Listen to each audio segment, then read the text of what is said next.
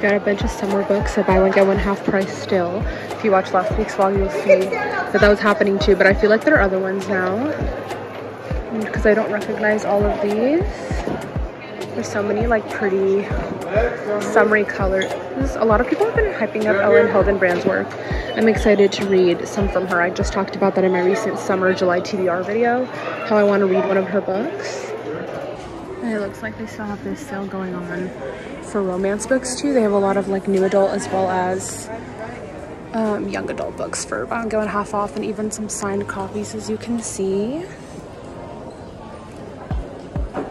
This one popped out to me. It's called 1,000 Miles by Bridget Morrissey, and let's see what it's about. So this girl has a podcast called Did I Forget to Tell You? She interviews everyone, even people she used to go out with, and now her high school best friend. Ooh, I'm sure something's gonna happen between the two of them. Sounds good. I've been seeing this one around a lot. It's called The Dead Romantics by Ashley Poston. I really don't know what it's about. The romance is dead, but this isn't what she had in mind. Oh, it's about a ghostwriter in the romance novel industry. Oh, interesting. A lot of people have been saying this is good, and Ellie Hazelwood hyped it up. I'm pretty sure Emily Henry is also saying good things about it, and it's a monthly pick at Barnes & Noble. That's cool. If you're looking for a book with Jewish representation and a lot of Gilmore Girls vibes, then definitely check out As Seen on TV by Meredith Schorr. I've been following her on Twitter, and she just seems like such a nice, wonderful person, and I just really want to read this, so maybe I'll get it today. In here we've got some YA novels on sale. I recommend so many of these. Like, there are a lot of these I've read and I've already enjoyed, and some I haven't yet. Ooh, and the French Kiss, my fave. Of course, I'm paying a visit to the book talk section every summer after, and Christina Lauren. I have yet to read this one, but I really want to because it sounds good. A lot of these are just obviously just ones people talk about a lot on TikTok. I read this recently. I really liked it. I've yet to read Book Lovers. Well, I've read the beginning and I enjoyed it so far.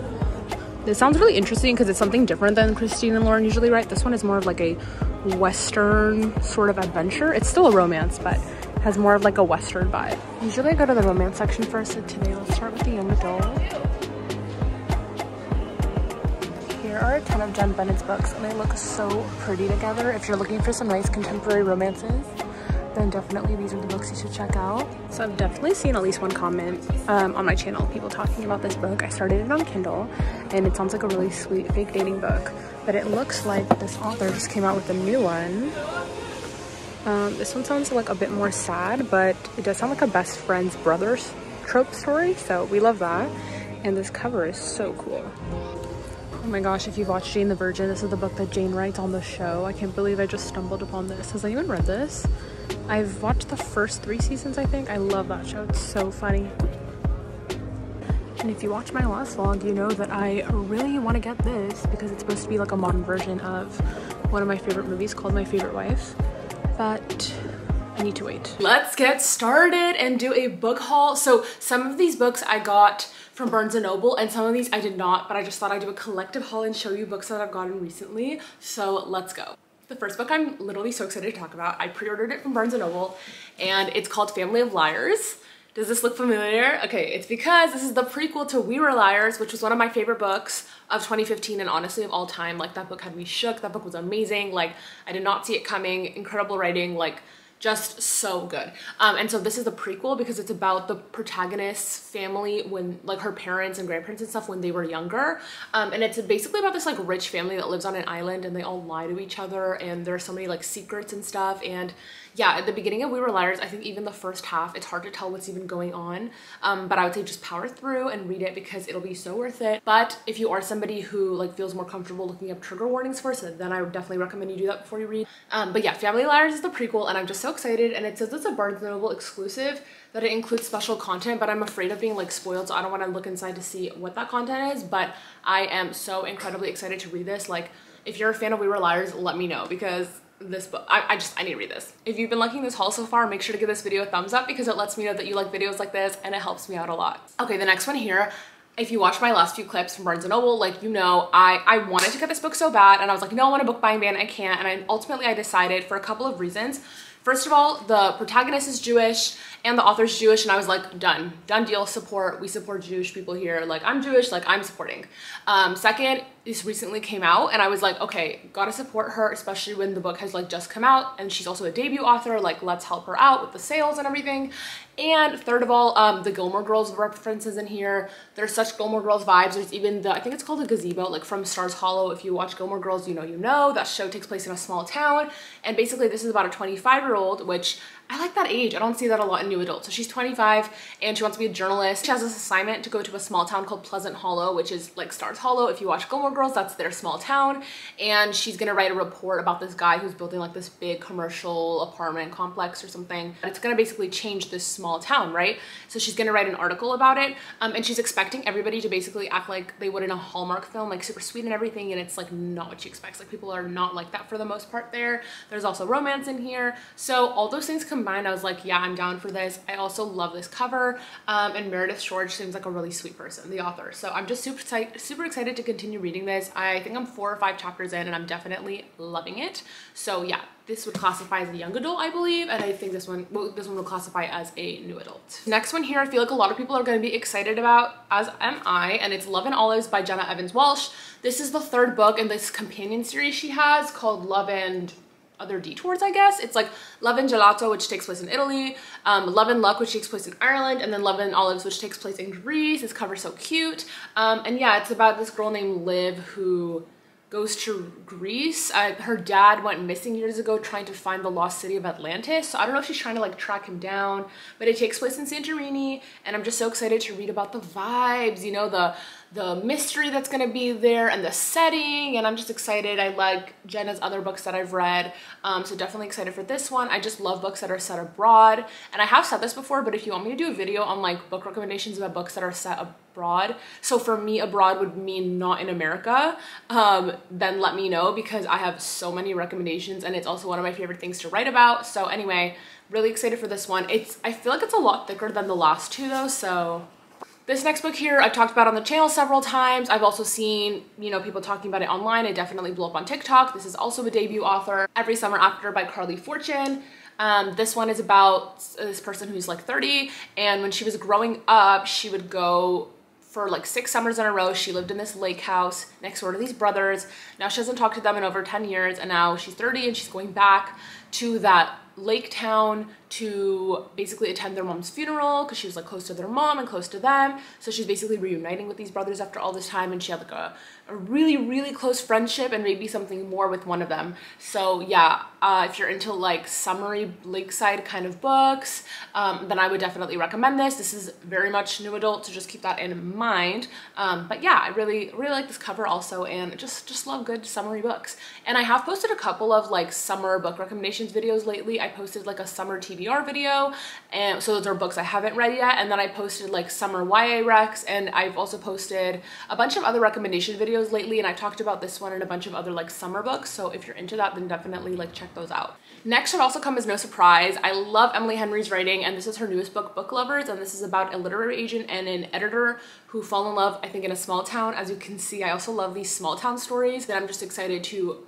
dive in and to read this. And I also like that it talks about the publishing world. I'm not sure when I'm gonna get to it, but I have read the beginning of it, and I mean, Emily Henry's just a great writer, so definitely down to read this. And I did talk about it in my TBR video. And Emily Henry, she's written other books. She's written Beach Read, People We Meet on Vacation. She has some YA novels she's also released, but yeah, this is, I believe, her 3rd new adult novel. This next one here I already read, and I'm so excited to talk about it in my wrap-up. You have no idea. It's called See You Yesterday by Rachel Lynn Solomon. If you've read Today, Tonight, Tomorrow, Weather Girl, The X Talk, I mean, so many, she's written so many books already. She's the author of this. This is basically about 2 people who, it's their first day of college, and they get stuck in a time loop together. So basically they're forced to repeat the first day of college over and over and over and over again. The science in here is super easy to understand. It's really smart. Like, I got definitely impressed by the way that Rachel tackled the time loop theories and stuff, but it's not difficult to understand. Like, if you're not into sci-fi, like, you're fine. I don't read a lot of sci-fi, so this was perfect. So yeah, it's like a contemporary with like sci-fi elements to it, but it reads like a contemporary very much so. The romance in here is fantastic, and there's Jewish representation in this book as well, and Rachel is Jewish. I was like, time to support. And also I recently went to the book signing for this book. So Rachel, Lynn Solomon, and Marissa Cantor, who's another contemporary Jewish writer, she has a couple of YA novels out already.